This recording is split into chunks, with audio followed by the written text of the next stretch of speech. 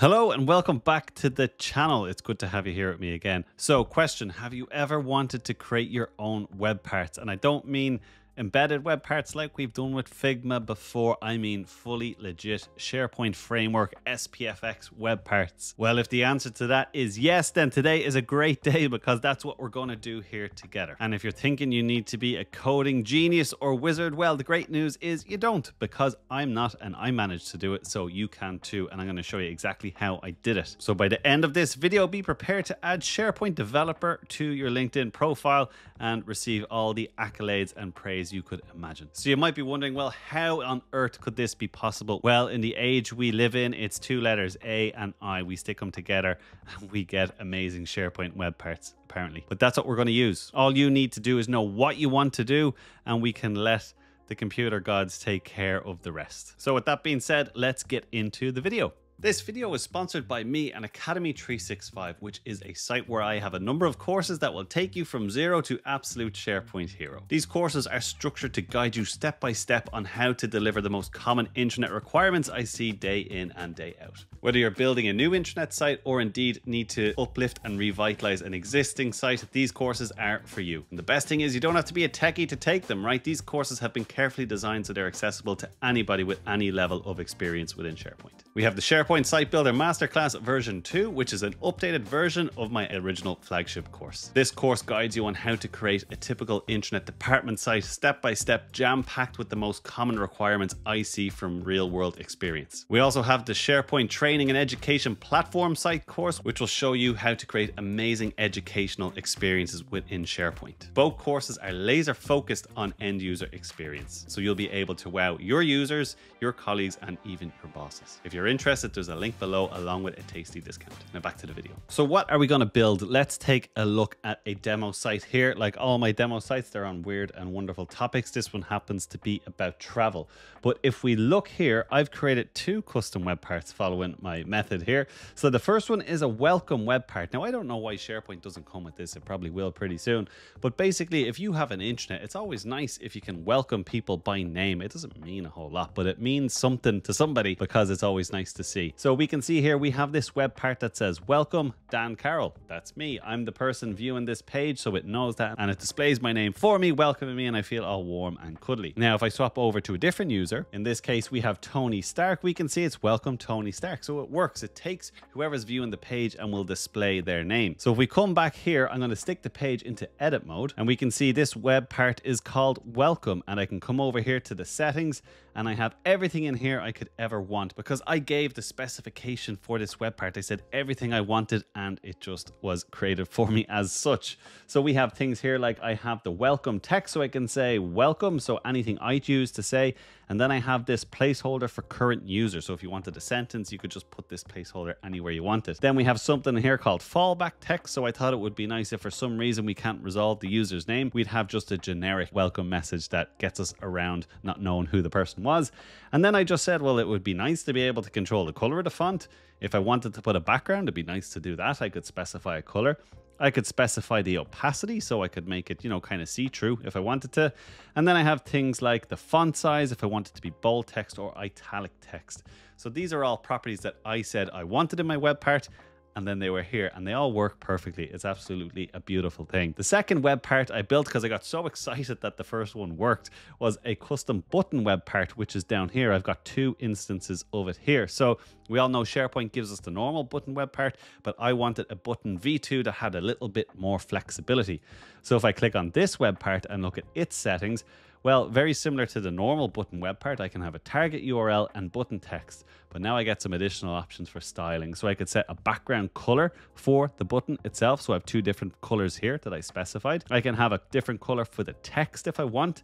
I can set the font size. I could say it's bold text or not. I could increase or decrease the border radius, which gives me these nice pill kind of shaped buttons. And then I can also include, if I want the horizontal padding or the vertical padding. Basically, that's just the space around the words. If I want chunky buttons or I want slim buttons, it gives me the options to do that. So after figuring this out and creating these two web parts very quick and, to be honest, very painlessly, I couldn't wait to share this with you guys. So I haven't gone any further than this myself, but I think it's something that I will be, well, I don't think, I know I'm going to be exploring this a hell of a lot over the coming weeks and months. And it would be great if you guys did too. If you do, please let me know down below what you've done with it. It'd be nice if we could learn this type of thing together. And these two web parts I've developed, I'm also going to include them in the blog post that I have to accompany this video. I'll link it down below. So to install them, you get a package file at the end of it. I'm going to add those package files to the blog post that I create to accompany this video, link in the description below. So feel free to take them and explore them if you want. Put them onto your tenant. They're tenant agnostic, right? And they're very simple web parts, so very little risk involved in that. So by all means, go ahead and have a play with them in a demo tenant or a test environment if you have it. So they're the web parts. I think in this video what we'll do is I'm going to recreate this welcome web part so you can follow exactly what I do and see how it works in practice. And so that's a nice segue into, well, okay, Dan, enough about what you did. How the heck did you do it? Well, the simple answer is there is a AI platform called Cursor. And Cursor is very much development focused. So effectively, it's an application you can download, and there's a free version, and of course there's a paid tier if you want to get big into it and do lots of stuff with it. The free version is absolutely fine. I created these two web parts using the free version because they give you a free trial of the Pro for like 2 weeks. So it's very handy to do. And this is not sponsored, by the way. It's just really cool. So you can use the free version or the Pro version, whatever suits you. But basically, it's a code editor, but with a twist in that you can just talk to it like a normal human. So you can say what you want, and it's going to start doing the things for you. So when I first came across the platform, I was a bit apprehensive because I thought it was just like another ChatGPT. It would give me instructions on how to do it, but this is different. This actually did it all for me. Now it's going to suggest I will do this, and you say, yes, please go ahead and do it, and it'll do it. So I didn't have to create any directories or folders or anything like that. It did everything for me, created the code, it spotted errors in its own code, and it checked it. And then that was pretty much it. It just created and it was good to go. So it really is the closest thing to magic that I've ever seen, to be honest. Now, what I can help you with, because Cursor does all the code, I can't really help you with the code, but I'm going to show you an example of me creating it. But what I can help you with is some tips on the prompts that you might give it. So when it comes to the prompts, one thing that we can do and that we have control over is being very clear about what we want the outcome to be, or what we want the web part that we ultimately get to do. Now, my recommendation would be to take a business analyst approach to this and structure your request much like a business analyst would to any other developer. And a very good way to do that is to use something called a user story and a set of accompanying acceptance criteria. Now, this is kind of BA 101 type of stuff, but it's very simple in that our user story will communicate the intent of what it is we're looking to do at a high level. And it's a very structured format for a user story. It contains 3 sentences and there's a set structure to it. So it will be as a, I want, so that. So in terms of our welcome web part, we might write a user story that would be something like, as a visitor to a SharePoint Online site, I want to see a personalized welcome message that addresses me by name, so that I feel acknowledged and have a welcoming user experience when accessing a page. Very simple, okay? You don't have to over egg it, but something like that that just gives the story of what it is you're looking to do. Now, acceptance criteria, they're more specific, right? They talk about, well, if we did get something out the other end and we were to test it, what are the specific pieces of functionality that must be in place in order for us to accept the solution? So that's why they're called acceptance criteria. So again, for our welcome web part, the acceptance criteria that I would use would be something like this. The web part must be available within the SharePoint Online toolbox, and it must be titled welcome. The property pane must allow the site owner to enter a custom welcome message containing the placeholder current user. The web part must replace current user with the current user's displayed name when viewed. If the current user's display name cannot be retrieved, the web part must display a fallback message entered by the site owner. The site owner must be able to customize the welcome message styling using font color, font size, bold and italic settings. The site owner must be able to choose a background color and opacity level for the message box. The message box must include a padding of 8 pixels and 15 pixels for visual comfort. The web part must display the welcome message immediately on page load without delay. The web part must be responsive, adapting to different screen sizes and page section widths. And you must use the latest supported version of SPFx for SharePoint Online. So you can see they're very specific statements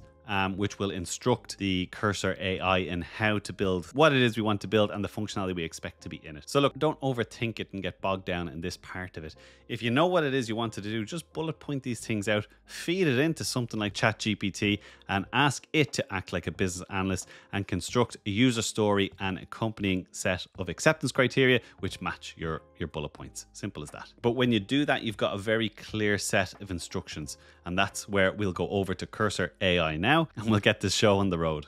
So now into the fun bit we've all been waiting for. So what you want to do is you want to go to cursor.com, sign up, create an account, download the code editor. And when you do, you're going to have something that looks a little bit like this. So what you want to do is over on the right hand side, you want to pop out the AI pane. And this is where we're going to interact with Cursor and tell it what it is we want to do. So you're going to pop in the start of your prompt. So what I have here is create a complete SharePoint Framework SPFx web part called Hello. Now I'm using Hello because I've already created one called Welcome, so I just don't want to confuse my life any more than it is already. So web part called Hello using React for SharePoint Online. I'll hold Shift and return to give me a new line, and I'm going to say I will provide you with a user story and acceptance criteria, which will tell you what I want the web part to do. Okay, so you put that in there, which is fine. And then what we'll do is you're going to basically paste in your user story and acceptance criteria. So I'll paste mine in like so. And we have it in there like that. I'm just going to go enter. And now Cursor is going to do its magic. And then this is how Cursor typically works. It's going to say if it finds an error or it needs to do something,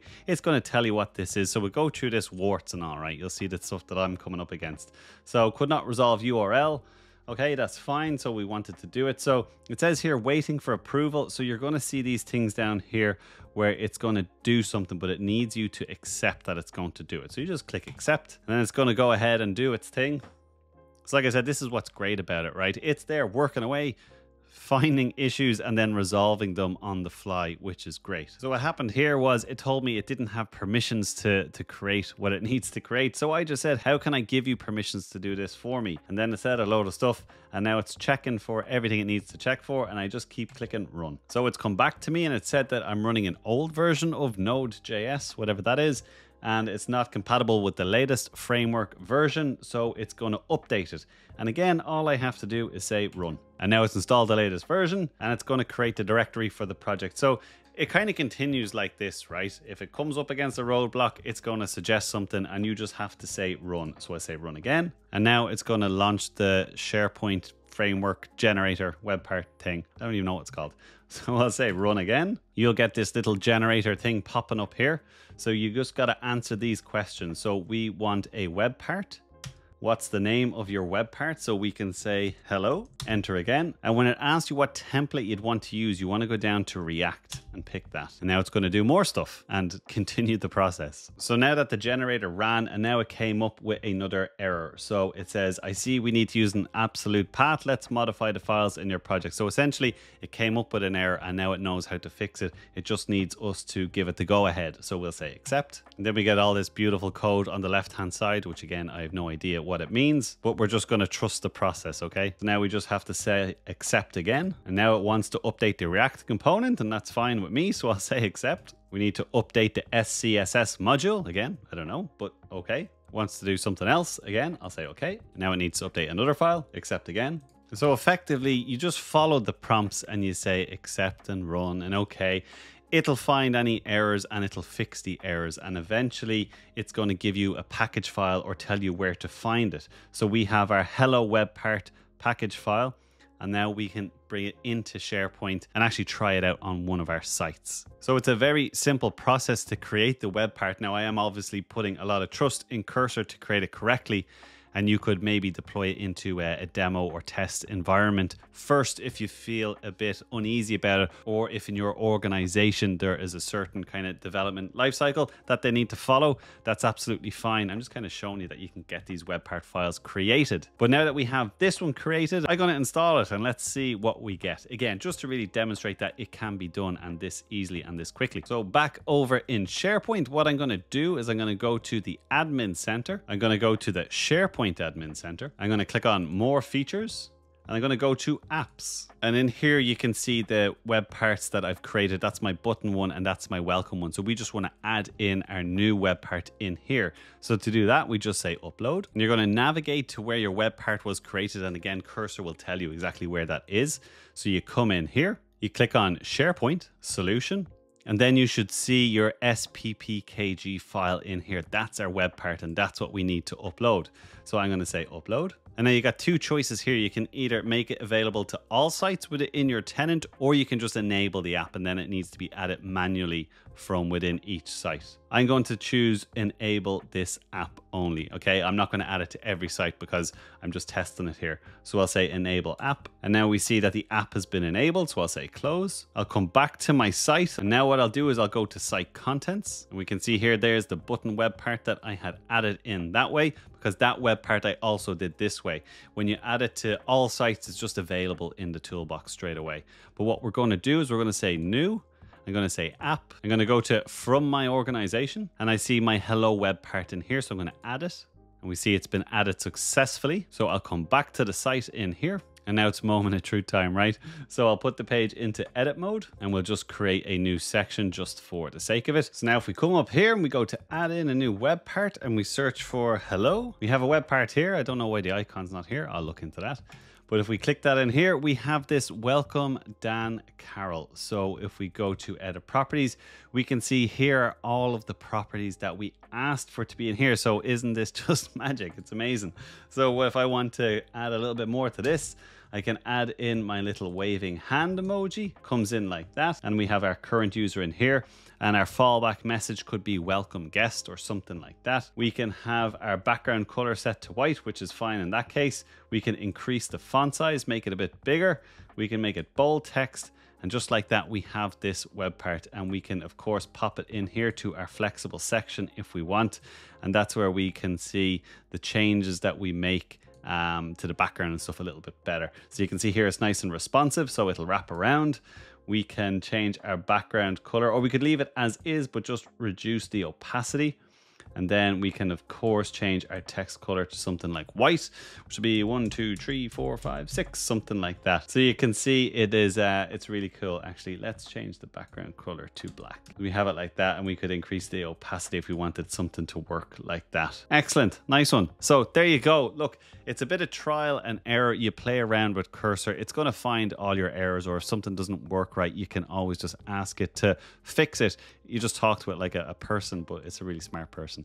So it works pretty cool. But for now, I'll just delete that from here because we already have this original one here. I'll delete this section, put the page back to how it was. And actually, a little side note, that's a nice little feature that was recently introduced, which is the animation of certain web parts. So if I scroll down the page, you'll see our editorial web parts are animating into place. Similarly with our quick links web part. If you haven't seen that on various web parts, including editorial card, people, quick links, as well as the events web part does it as well. But if you come into the settings, you'll know if a web part can do it because it now has an animation toggle, so you can stick it on. Always looks pretty nice. So look, that was a bit of a whistle stop tour. So, you know, if you have the privileges and you're comfortable with doing it, by all means test it out, or even hand it over and make the people who are more developer orientated aware of this, because they can really create these web parts pretty quick. Now again, the web parts, the welcome and the button v2, I'll stick them up on my blog. The link will be below. Feel free to do what you want with them. It's totally up to you. So hopefully you found this video useful, or at least it just gave you a bit of food for thought in how you can use these tools. Like I said, I know I'm certainly gonna be playing around with this a lot more, so I will have more videos on this topic very soon. So if you did find this video useful, an like and subscribe would be much appreciated, but no worries if you don't want it, that's totally fine. And until our next video, I will see you then. See ya.